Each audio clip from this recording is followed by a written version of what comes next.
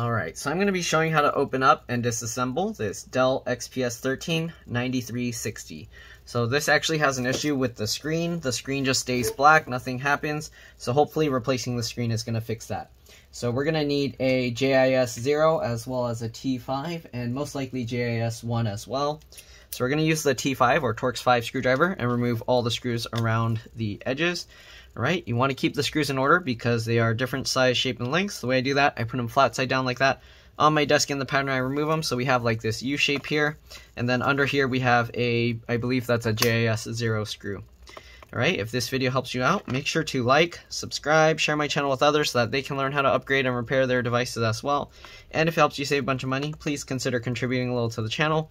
Every little bit helps and allows me to continue making these videos for a living. Alright, so let's go ahead and continue removing these screws.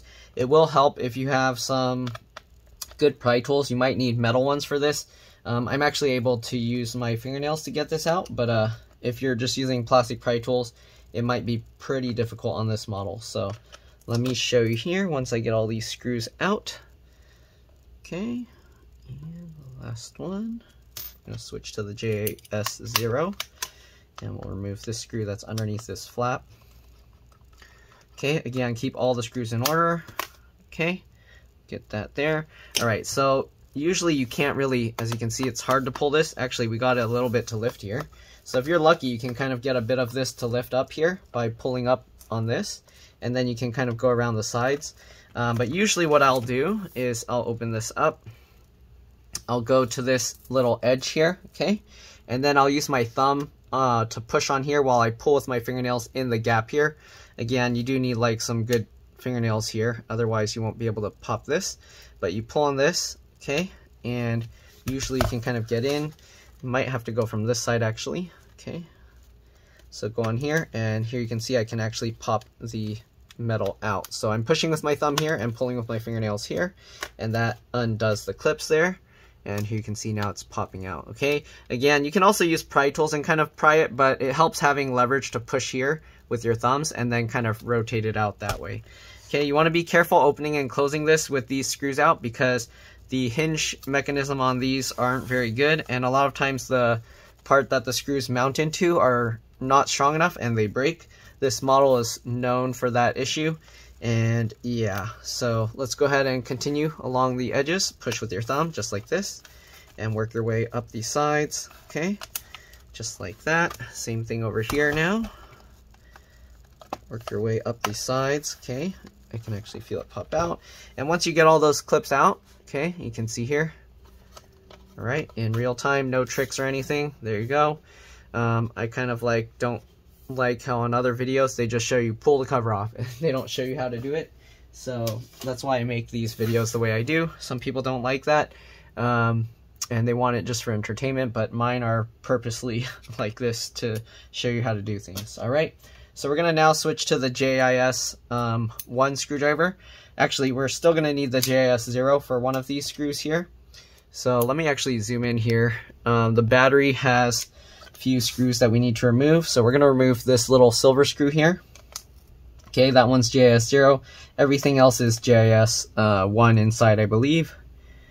Okay, so let's switch over to the JIS 1 screwdriver. Let's zoom out here again, and I'm going to try and show you guys all the screws that need to be removed. We're going to actually get a thumbnail here, so let me put this lined up in the center, and we'll take this as a thumbnail. It's kind of crooked, but can't get it lined up 100%. So there we go. Okay, we're gonna now remove the rest of the battery screws here. So we got this one. Again, keep all the screws in order because they are different size, shape, and lengths, and mixing them up will be an issue. Okay, so we got that, and then we got 2 screws down at the bottom here. They actually put little arrows pointing to where the screws are. Okay, so that way you know where you took them out from. All of these are flat, big top black screws here. Okay, and they're also pretty short. But this one, there's a silver one up here, okay? Then they have this. I don't know why they did that, but they put tape holding this the speaker wires over here. So we got to peel that up. And be careful while peeling this up. You don't want to damage the battery, so make sure you're not peeling up the layers of the battery here, okay? And we're just going to take out the ones that were on the battery itself. This cable actually used to be underneath. and I took that out. So this cable used to be underneath this part of the battery, and earlier I took it out to make it easier to work on. So I'm going to show you how it used to be so that you can kind of know what you're dealing with and how to work on it. Oh, this one, the plastic, a little bit of it came off. As you can see, they put this little black plastic layer on top to cover it. So I'm gonna have to put some electrical tape, or when this sticks back down, it should be okay. Anyways, we're gonna peel this off. Okay. All right, let me get a little electrical tape so I can just cover that real quick. Keep it a little bit safer. This one's kind of just a layer covering the actual lithium packs inside. So this layer that came out isn't really a big deal, but still we want to kind of keep it protected. All right. So I just cut a piece of black electrical tape here, and we're just going to stick it on here to cover it a little bit. Okay. Just like that. All right. Okay, so we got that. Sorry if my head got in the way. All right, so to remove the battery, what you do, this one's a little bit tricky because it's so short, there's not much room. Usually what I do is I lift this up. I get underneath with my finger here to grab one side of the cable and my other finger here, and then I'll pinch the two together, and I'll use that to pull on the cable. Okay, so just like that, and there we go. So we got the cable out, and then we're gonna slide the battery out this way. Again, normally the battery is on top of that cable, but yeah, I left it on top because it's easier to work with that way. Okay, so we got the battery out.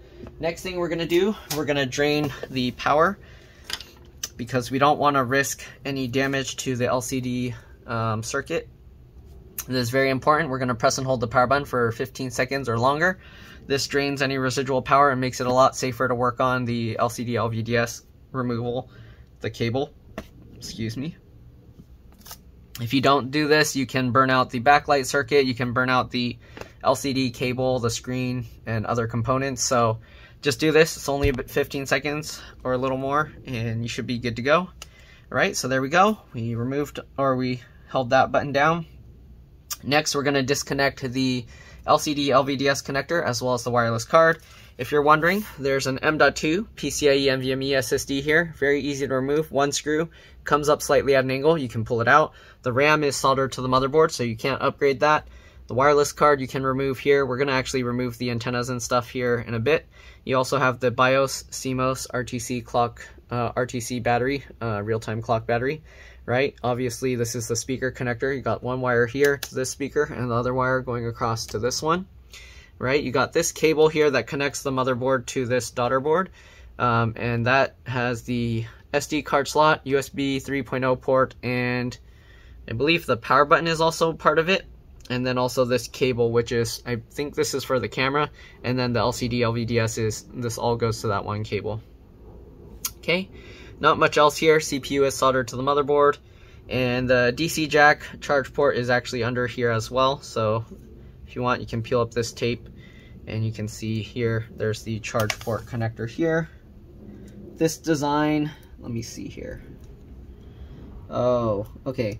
This charge port is kind of the annoying design where they actually put the wire underneath here. There's a screw mount here, and then they wrapped the DC jack wire underneath, and then it comes back out up here and then plugs in here. So to remove this charge port, you have to take out this screw, and then you have to take out a bunch of the screws for the motherboard, pull up the motherboard slightly, and then you can take it out.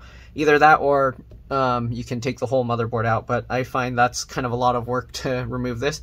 So I actually just remove a bunch of these motherboard screws, enough to lift it up, and then I can pull that out. And then you kind of have to just tuck it back in. Anyways, let's go ahead and replace the screen. The screen has multiple cables going into it. There's a cable here, wireless antennas, and then this one with the LCD and this. Maybe there's the touchscreen. I don't know. Anyways, let's go ahead and remove the screws here holding the LCD LVDS connector. So I'm going to zoom in here. 2 screws. Again, keep track of all the screws because they are different size, shape, and lengths. You don't want to mix them up. If you do, you can end up with a lot of problems, okay? So we're going to get this screw out, those 2 screws. Now we can move this metal plate up and out of the way, okay? Again, you do want to press and hold the power button after disconnecting the battery if you're going to do this. All right, and then we're gonna disconnect the LCD LVDS connector here, lift that up. You can use this as a pull tab. Usually, sometimes if it doesn't come out easily like that, you can get underneath and pry it up like this, okay? So, we got this out. We're gonna actually peel this cable off because, or this cover off, because we're gonna need that for the other screen. And we're gonna undo this screw down here. We do need a JAS0 screwdriver for that. So let's go ahead and remove this one up here first. Okay, we'll set that aside. And then, do we need anything else? We will have to take the hinge screws out, obviously. So let's peel this up. We'll peel this adhesive off as well. Okay, and then we're gonna have to disconnect these cables and get this out. So to get this out, it's gonna be somewhat of a pain because the fan is on top. So yeah, let's go ahead and peel the adhesive here holding this in place. Okay, and here you can see there's a fan screw under here. So we're gonna have to remove this. This is also JAS0. So let's go ahead and switch to JAS0. We'll take this screw out. Okay, we're not gonna take the fan out of here. We're just removing the screws to make it easier to lift it slightly so we can get this out of there. Okay, I'm gonna undo the screw down here as well. There we go. Okay, hopefully you saw that screw and the one underneath this piece of tape. And now we can lift the fan up enough just so we can untuck the cable from there. Okay, so we can get that up. And then we do have to peel this stuff out. So let's go ahead and peel this off completely. Set that aside. And then we have this that we need to peel out. Okay, just like that. And hopefully we can lift it up enough that we can take this cable out. So we'll try and pull the fan up and get this cable out from under there. There we go. Okay, and now we have this cable. And we also have to disconnect this part here. So I use my fingernails at the little edge of the plastic part of the connector, and I kind of wiggle it as I pull it, and there we go. And this one actually says card reader power. Interesting. So I guess the card reader gets power from here. I don't know. Anyways, we'll push that cable out of the way. Let me zoom out a bit. So we got that out of the way. We're gonna have to take these two screws out, and then we'll also have to take this out. So let's go ahead and get the wireless card out here. So this is actually a JAS1, but I used the JAS0 and it worked okay. But if you do that, be careful. Make sure the screwdriver isn't skipping. All right, I'm gonna actually switch back over to the JAS1 screwdriver now because these hinge screws, we definitely need to use that. Okay, here you can see wireless antenna. The black one's to the black arrow, white one's to the white arrow. We're gonna pop these antennas off. So I just go at the tails and then just pull straight up, just like this. If the wireless card's going up, hold it down and then pull up just at the tail, just like that. Then we're going to take the wireless card out so it's not in our way, and we'll set that aside. Okay, all right, next thing we got these two cables here. This says JTS, so I'm guessing this is for the touchscreen. So if you can, you grab the white part of the connector and then wiggle and pull it out, and oh yeah, underneath touchscreen. And then here we're going to pull this says JCam, so this is probably the webcam, right? So yeah, camera. All right, there we go. So we got all these cables disconnected. Now what we're going to do, we're going to take the hinge screws out. So the best way to do this is actually to carefully, slowly open up the screen all the way, or not all the way, but about 90 degrees, right? Then we're going to rest the thing down here like this over the edge of the desk, okay? I'm gonna have to zoom out here so you can see. I got all this junk on my table. Anyways, we're gonna remove these screws holding the hinges in place. Okay, so there's one here. All right, there's another one down here. All right, so it looks like there's only two hinges on each. Those are hinge screws. All right, those two, and then these two. And after we get these two screws out, we should be able to lift the screen up and out, and then we'll get the replacement one and put it in, okay? And hopefully that will solve the issue they're having. So we got both screws out, okay? You can see the screen kind of flops down now, and then we can go ahead and lift this up and out. And there's the screen. So I checked the cable already. It was tight, so pretty much the screen itself, something is wrong with it. Okay, anyways. Let's go ahead and open up the replacement screen now. So we'll set this aside. Okay, so I got this replacement screen in this box here. Let's open this up. I guess we'll open it from this side. Okay, and let's see if that's enough. Can we open this? Okay, it's opened. Okay, I'll take this out. Okay, so here we go. Oh, there's pieces of plastic coming out of here. Okay, hopefully this screen is good. So we'll unwrap this thing. Put your tape here. Oh no, is that wrapped all the way around? Okay, we'll flip it this way. Okay, there we go. Found the end of the tape. If you're wondering why I don't cut it, a lot of times I end up reusing this kind of tape. But anyways, oh, I guess it wrapped on itself, so I can't do that now. Right, peel this off. Alright, and we'll get, oh, this one's all wrapped on itself already, so okay. So now we got that done. We're gonna I guess roll up all this bubble wrap to get it out of the way.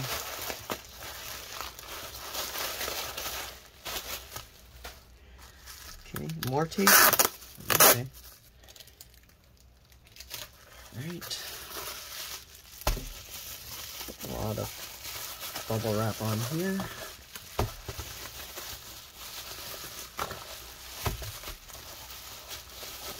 Okay, they have some contact information here. So I don't know if I should put that in the video. I think I shouldn't. So leave it like that. Okay, we're gonna peel off the more tape.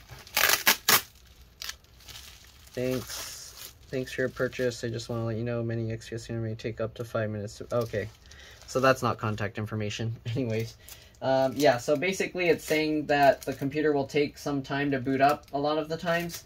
The reason that is because when you disconnect the battery, it also acts as the BIOS or CMOS battery. So, yeah. And then if it has any issues, they said to just let them know. Anyways, set that aside. Okay, so here we have the screen. I'll put more tape here. It's a lot of tape. Okay, there we go. We'll take this out, and here we have the replacement screen. Set the scissors aside, bubble wrapping stuff aside. Okay, so we have the replacement screen here, just like this. It has all the connectors, same connectors, and the tape. So we're gonna go ahead and take the computer back here. Okay, there's a slight mark on it, but not too bad. All right, anyways, we're gonna lift this up. Okay, and we're gonna drop this screen into place. Oh, make sure this doesn't go in there. Hopefully this doesn't have the same issue as the other one, because if it does, that means the motherboard has some issue. And if the motherboard has an issue, that's gonna suck. All right, anyways, we got this in place. We're gonna now put those screws back in. Okay, make sure to tighten them down really well. It does help actually to put a little thread locker in here. So I'm gonna put a little thread locker on these because we don't want these screws to come loose. If they come loose, it makes this break a lot easier.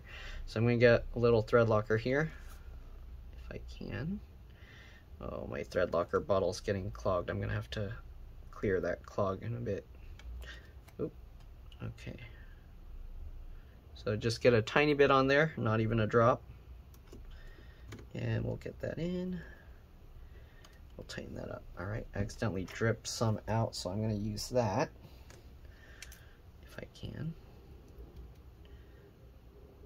Okay. Hold these cables out of the way and get that screw in. Wait, where'd this screw come from? What? Huh? Was that in the screen already? Okay, so they had a screw. Probably the cables were on top and held it in place, but I don't need that screw because I already have the screws. So we'll set that aside. Okay. I dripped the thread locker stuff there, so I'm going to get these in. Okay, let's get these last 2 screws in. Make sure it's all lined up. After I get these in, I'm going to zoom back out, or zoom back in, because right now it's zoomed out way too far. All right, one more here. Okay, and we'll get the last screw in. Okay. Let me clean this stuff off my desk. I don't want that there. Okay, all right, so we should be good to go. What I do now is I put the screen side down and then I carefully close it. It helps to kind of push on the hinges as you do it to help with the closing so that all the force isn't on this area. Let's go ahead and zoom in now. Okay, so we got this now. Now we got to reconnect all the cables here. So let's go ahead and line everything up and get all of these back in. So first thing, I guess we can't put that yet. We're gonna have to put this down first. Okay, and we're gonna line this up with that screw hole. All right, just like that, line that up. And we'll get this one in.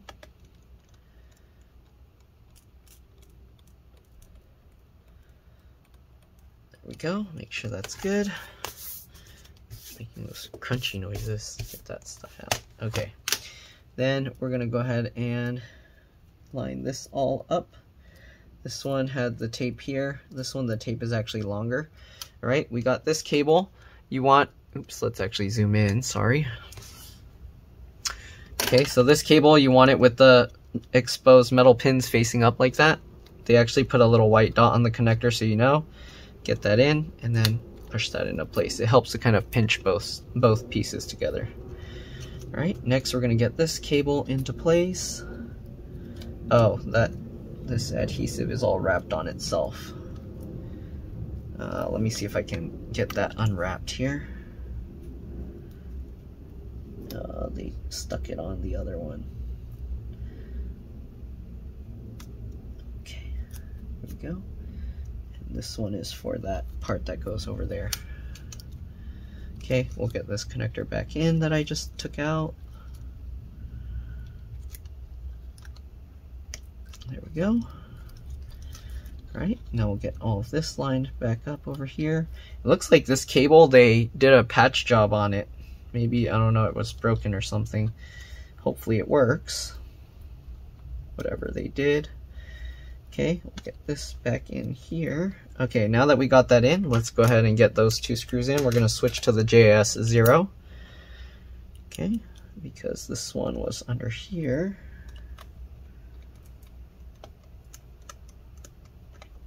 All right, why isn't it going in? Did I mix up? Get that back out. I think I used the wrong one. Okay, sorry, I grabbed the wrong screws. This is the one for the motherboard. That's why you got to keep all the screws in order, otherwise you're not going to be able to get them in. Or if in some cases you can even damage the computer if you use the wrong, like if it's too long, it can extend too far and then go through and damage stuff. All right, but anyways, there we go. Switch back to the JIS1. Next, we got all of this back in, right? Okay, get all of that guided in. Got this tape here, so we're gonna tape that down. Then we got this tape thing here, we'll tape that down. All right, and then we got this tape, but we'll put that after. So we'll get the LCD LVDS connector lined back up. Click that in, good.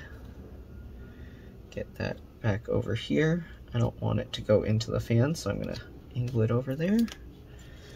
Okay, then we got this metal plate, and that's where those other 2 screws came from that I was trying to put in the wrong spot.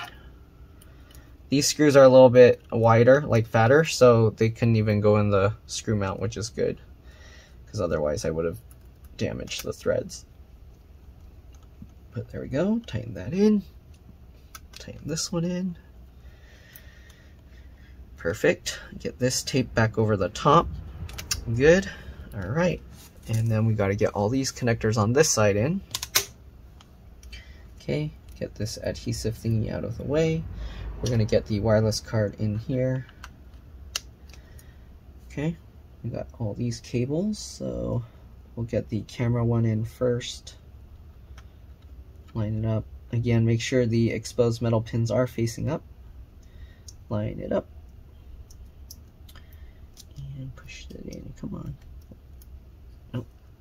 Go in straight. Don't go at a weird angle. Come on. It's like, okay, it's angled too far down, so it's being a pain to get this in. There we go. Pinch that in. Okay, make sure it's not going out here. Next one. Got the touchscreen cable. Line that up. Pinch that in. Good. Okay, make sure this is out of the way. Then we get the wireless antennas. White one here. Line that up. And click it into place. Why isn't it clicking in? There we go. Alright.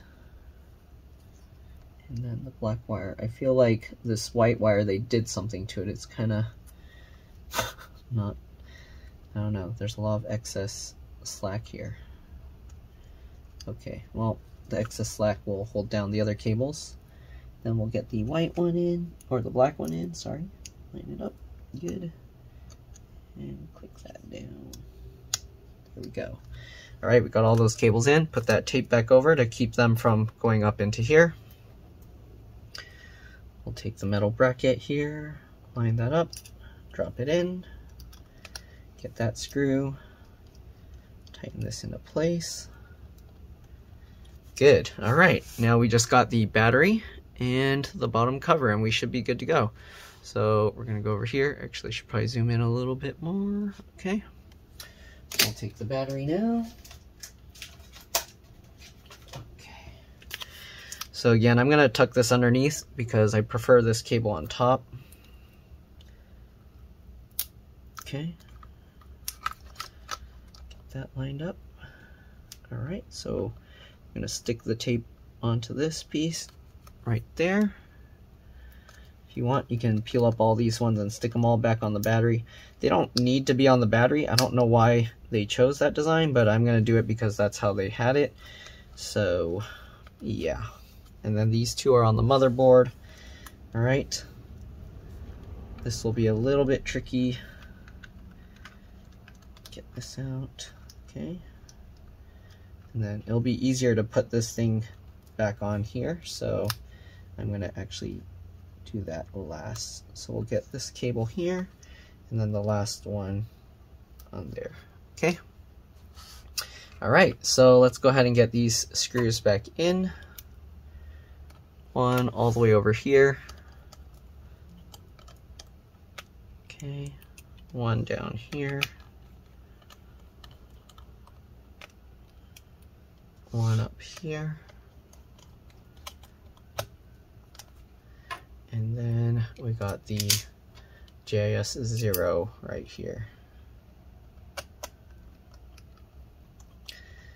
All right, next thing we're gonna do, we're gonna plug the battery in. Make sure it goes in straight, not at an angle. Okay, just like that, and then pinch it in. There we go. Let's get the bottom cover back on. Get the screws in and power this baby up.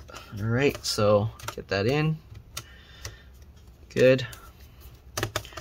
Oops, let me zoom out here for you guys. Oh, not that much. Okay.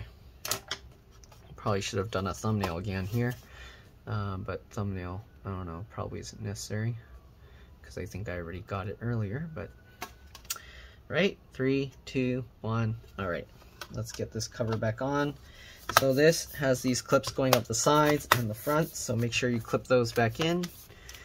Okay, and we should be good. Let's just get these screws all into place. So JIS 0 in the center again.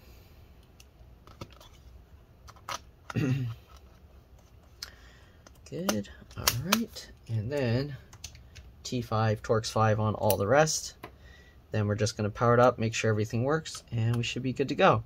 And hopefully this video helped you guys out. If it did, make sure to like, subscribe, Share my channel with others so that they can learn how to upgrade and repair their devices. Leave a comment, and I'll comment back. I answer every single comment. Sometimes YouTube doesn't show me that there was a comment, so if you don't get a response, you can just write another comment and spam me, and eventually I'll see it, hopefully. But yeah, anyways, we're gonna get all these screws back in. Also, if this video helped you save a bunch of money, please consider contributing a little to the channel. Every little bit helps and allows me to continue making these videos for a living. But yeah, we got these last 2 screws. We're gonna power it up and see what we got. Okay, last one. Hopefully the screen works. If it starts doing a flashing code with like orange, amber lights and white lights, then we know that it's a motherboard issue, but hopefully not. Okay, I noticed there's a slight little ding on this too, but anyways, let's go ahead and power it up. So far nothing's on the screen. The power light's on. This thing isn't flashing. Oh, and we got screen. So we should be good to go.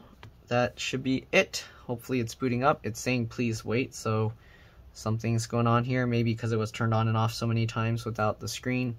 But yeah, that's it. Thanks for watching, and I'll see you all in the next one. Let's drop this. Bye.